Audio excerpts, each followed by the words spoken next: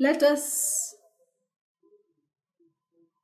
test our understanding of accommodation bills with a small problem. Bimal drew a bill of 10,000 for 2 months on Arun for mutual accommodation. It was decided that the proceeds would be shared equally amongst them. 10,000 2 months.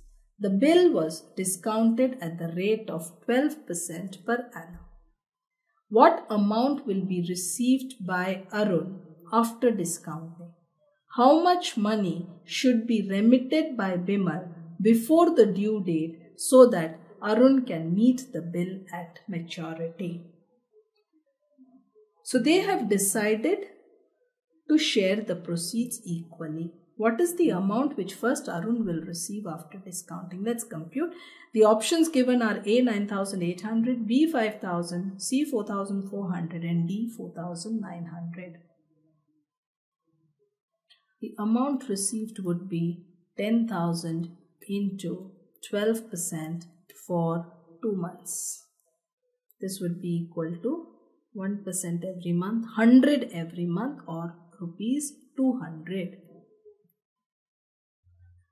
is the discount, which means Bimal gets 9,800 from the bank. If this is to be shared equally, he would get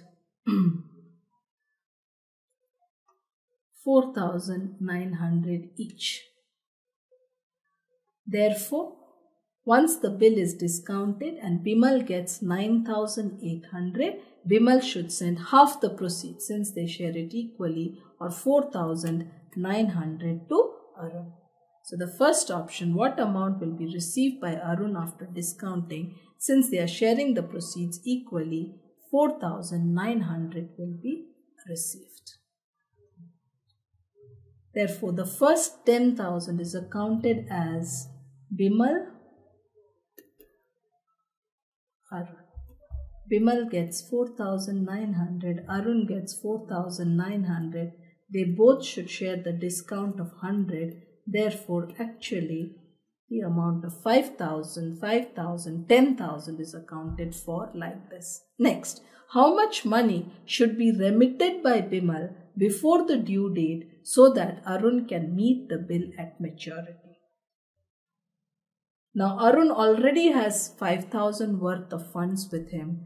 The remaining 5,000 is with Bimal. If Bimal sends the 5,000 to Arun, Arun can meet the bill for 10,000. Therefore, the amount of money that should be sent by Bimal is rupees 5,000.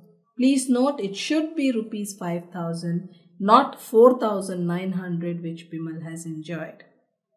This is because the amount is 5,000, 100 is a discount expense which has to be paid by Bimal.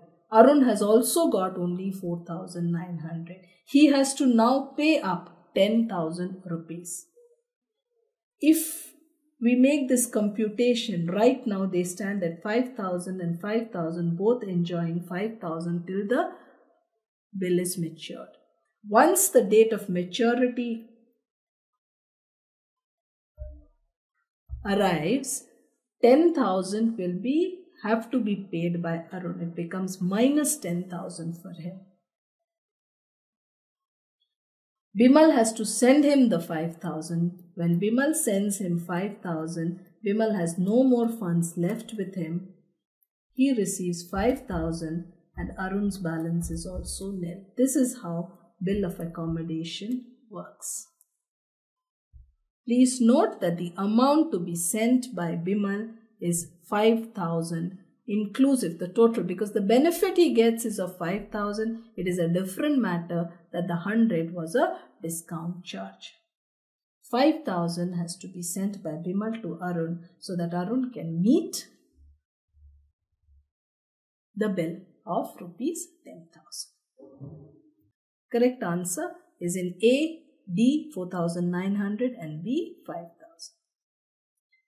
Mahi draws an accommodation bill on Noori. The proceeds are to be borne between Noori and Mahi in the ratio 3:1. The amount of the bill rupees 6,000, discounting charges 120. Discount borne by Noori will be A 90, B 120, C 100 and D none. Proceeds are in the ratio 3:1. Amount of the bill 6,000, discounting charges 120, 3:1. Noori 3, Mahi 1. So the amount of discount to be borne by Noori would be, total discount is 120 into 3/4. Total is 4.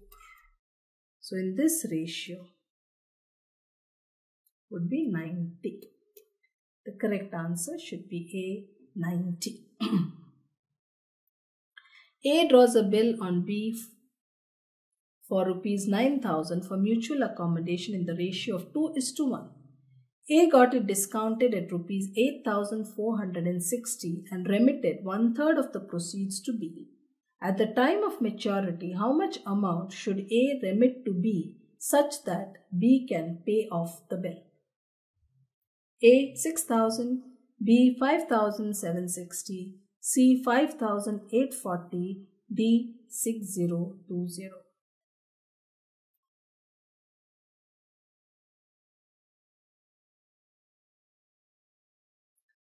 Bill amount is 9,000.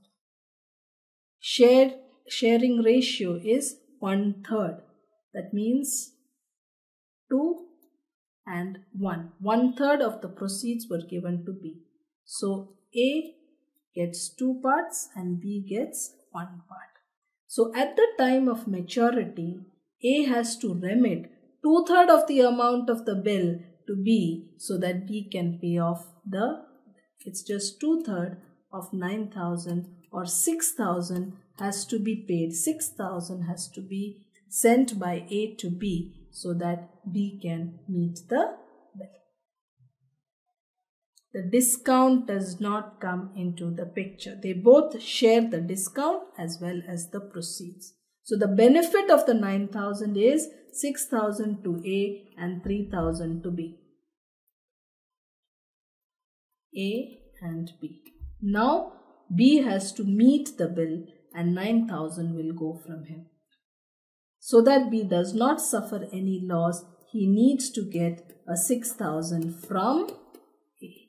When A sends 6,000, both are at nil position with no funds in hand. Proper sharing has taken place. Therefore, the correct answer would be A. X draws a bill on Y for 4,500 for mutual accommodation in the ratio 2:1. The bill was discounted for 4,230 and X sent 1/3 of the proceeds to Y.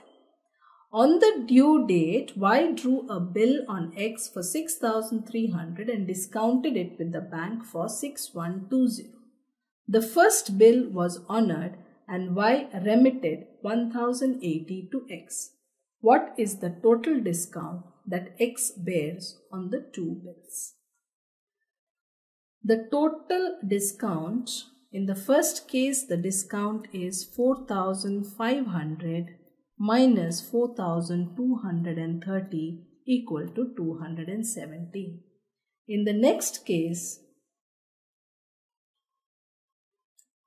6,300 minus 6,120 and 180 is the amount of discount.